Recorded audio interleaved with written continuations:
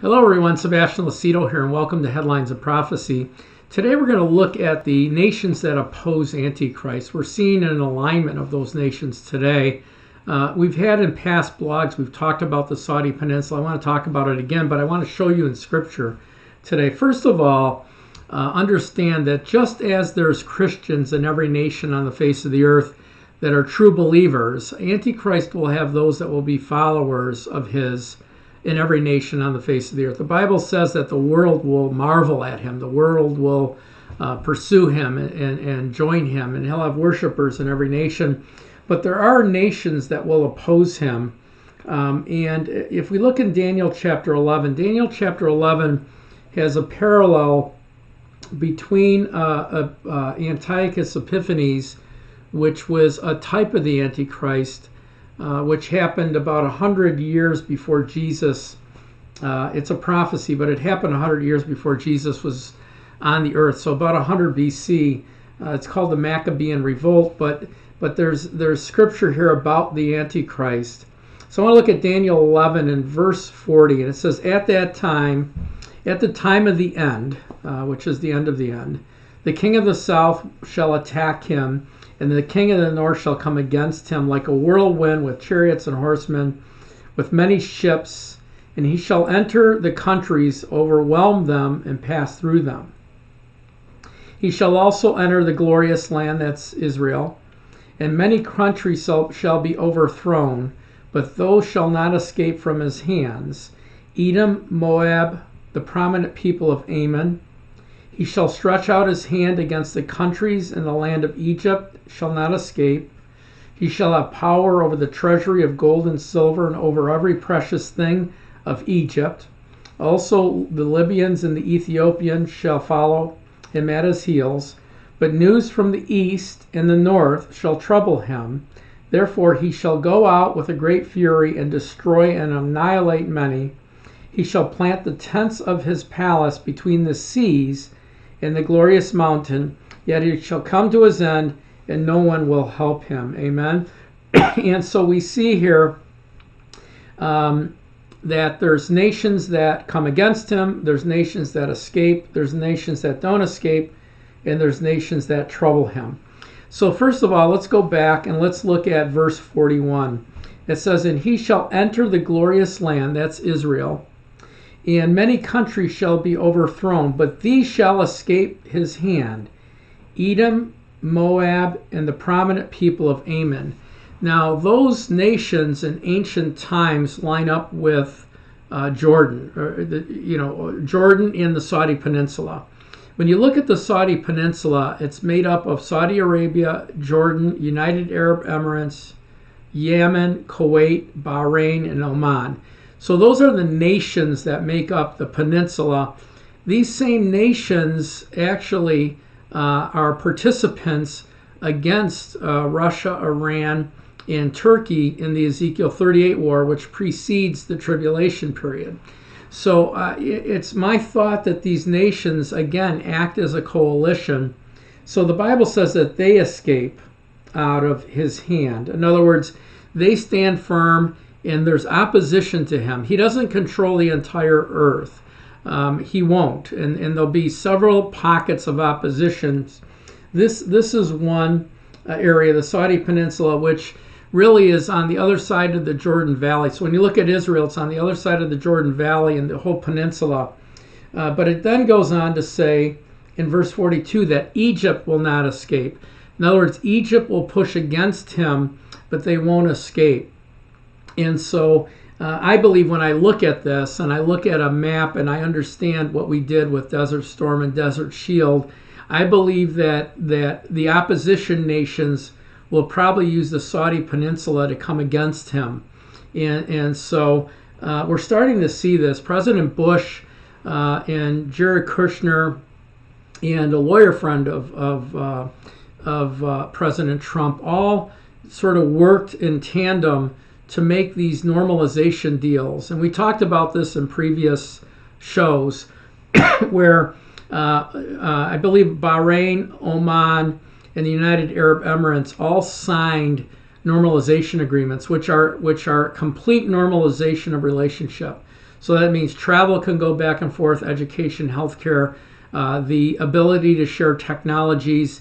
So three of those nations have signed normalization agreements. Jordan and Egypt and Saudi Arabia all have Egypt and Jordan have a peace agreement, which is being converted into a normalization agreement.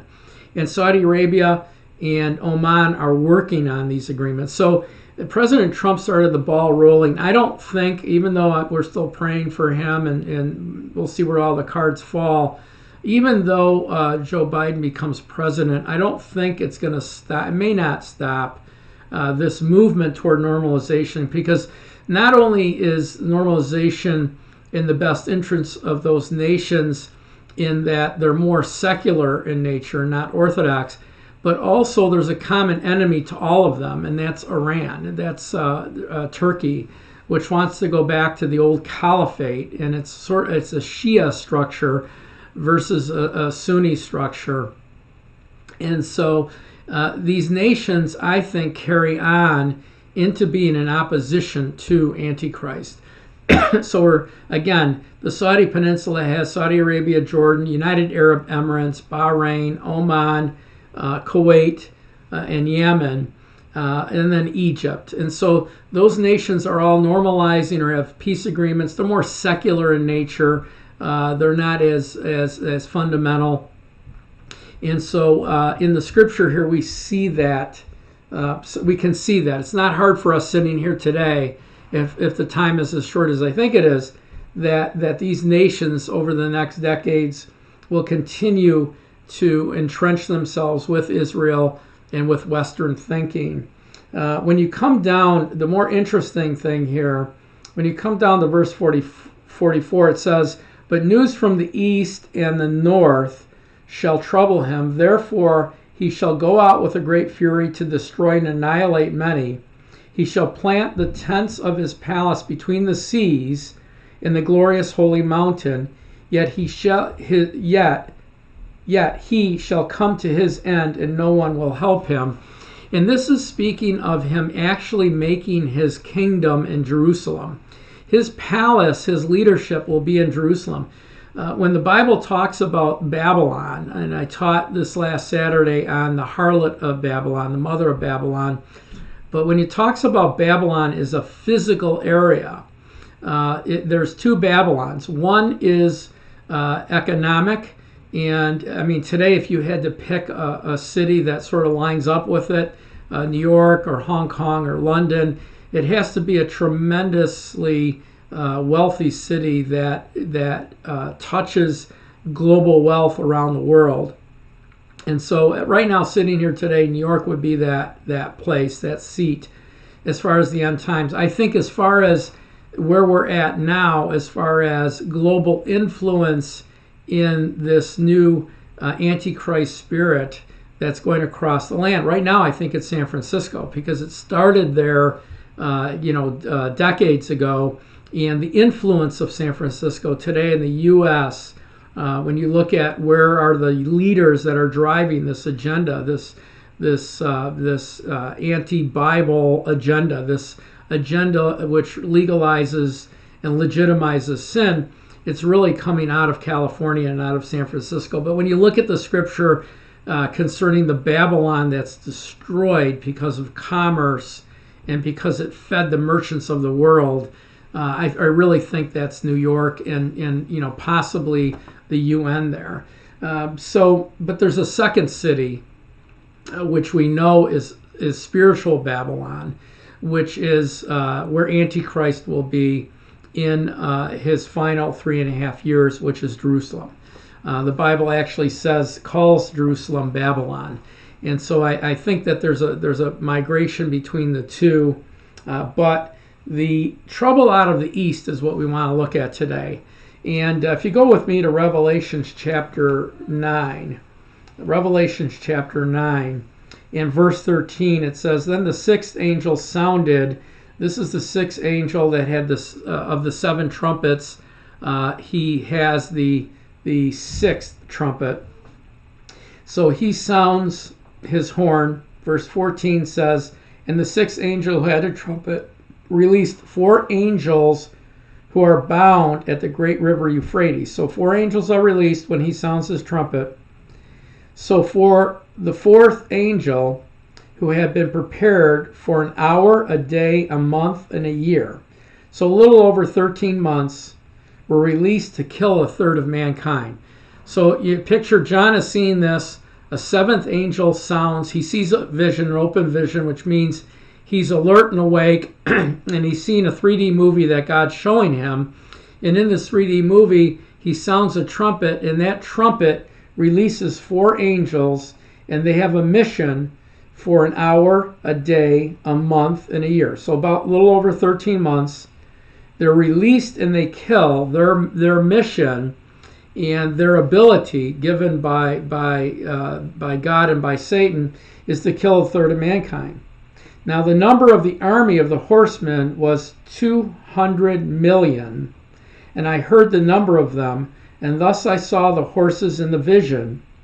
Those who sat on them had breastplates of fiery red and blue and sulfur yellow. I mean, this speaks of China. We're talking about China here.